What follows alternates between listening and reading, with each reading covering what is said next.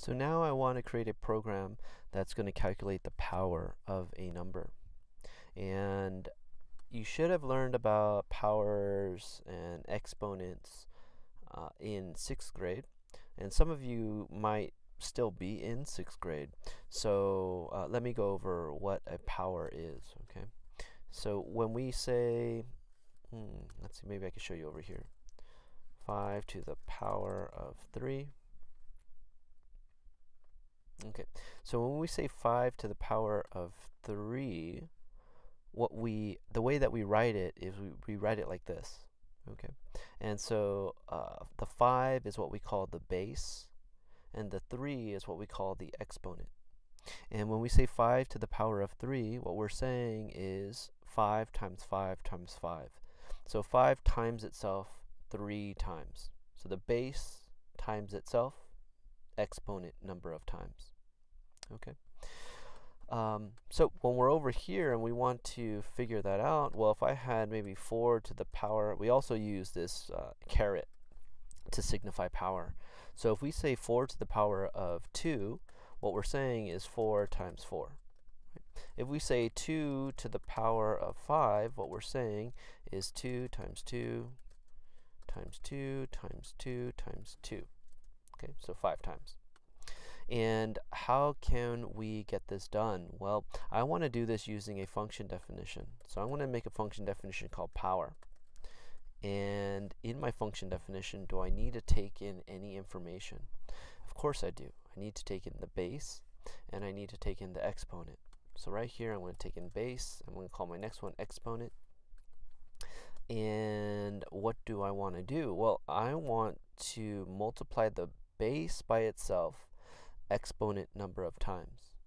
Okay. The way that we can get this done is we can use a for loop. Okay.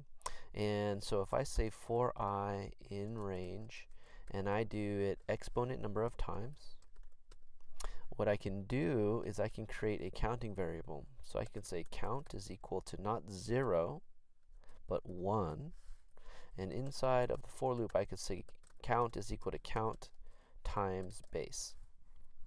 All right. And why do I not want to start count off at 0?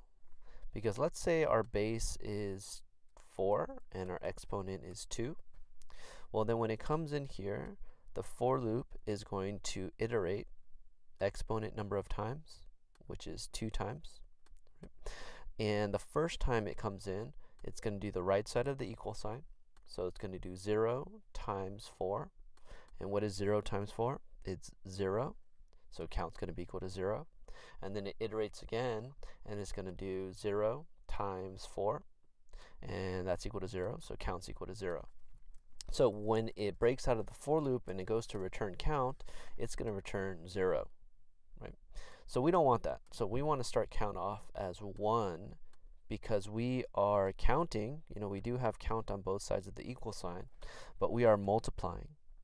And if you start out the multiplication using a 0, then your product is going to end up being 0. So if you're counting using multiplication, like we're doing here, you want to start out your counting variable equal to 1. All right, so let's try this again. Let's assume our base is 4 and our exponent is 2. It's going to come in here. This for loop is going to iterate 2 times, exponent number of times. So the first time through, it's going to say 1 times 4. That's equal to 4. Let me put some notes down here. Equal to 4. So count's equal to 4. It iterates again, and it does 4 times 4, and count's equal to 16. Then it goes and returns count, which is returns 16, and we have our correct answer. Right? Let's try it again with 2 to the 5. So our base is going to be 2. Our power is going to be 5. We come in, our exponent is going to be 5. So this for loop is going to iterate 5 times. And the first time in the for loop, it's going to do 1 times base, which is 2. So it's going to be 1 times 2 is equal to 2. So count's equal to 2. It iterates again, and it does 2 times 2, which is equal to 4. And the next time through, it's going to do 4 times 2. 4 times 2, which is equal to 8. And then the next time through, it's going to do 8 times 2. So here, let's see. 8 times 2, which is equal to 16. And then the next time through the for loop, it's going to do 16 times 2. 16 times 2, which is equal to 32. And then it breaks out of the for loop because that is 5 times that the for loop iterated, and it's going to return count, and count is going to contain 32, which is the correct answer. Right? It's 2 times 2 is 4, 4 times 2 is 8, 8 times 2 is 16, 16 times 2 is 32. So, well, 2 to the power of 5 is equal to 32. So let's go ahead and, now that we know how this works, let's go ahead and see if it actually does work. So exponent.